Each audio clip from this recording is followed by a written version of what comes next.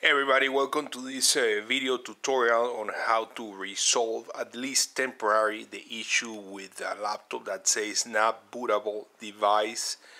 So if you have a laptop and you're getting this error, not bootable device, this is a temporary solution. What you're gonna do is basically turn it off.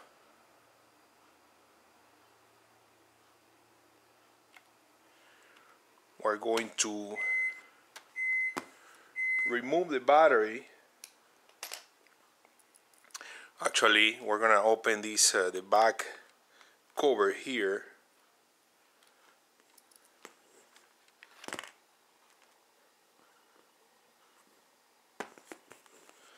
You don't have to remove the battery. Basically, just get access to the hard drive.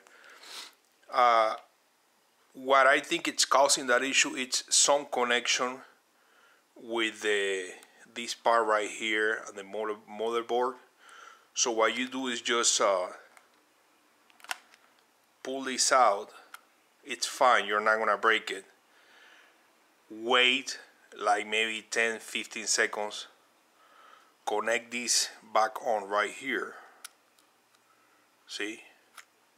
It's fine, you're not gonna break it. Just connect it right there, and what that does is kind of like refreshes the connection between the hard drive and the motherboard.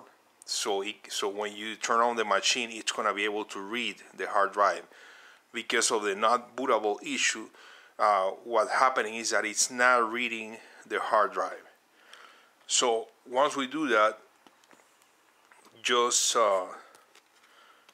close the back cover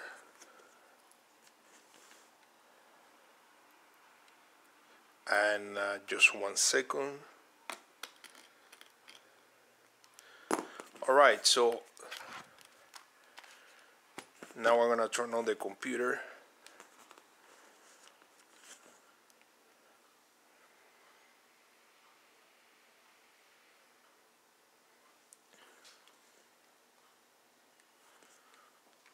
So as you can see, now Windows is coming up. We're not getting the issue anymore. This is just a temporary solution, guys. I've been having this issue with the not bootable device, and every time I do what I just show you, I get rid of the issue for, I don't know, 3 weeks or a month, and then if it happens again, basically just follow the same steps that I gave you. I don't know the exact solution or a permanent solution, but again, this is a temporary solution, and you're gonna be able to use the computer just fine.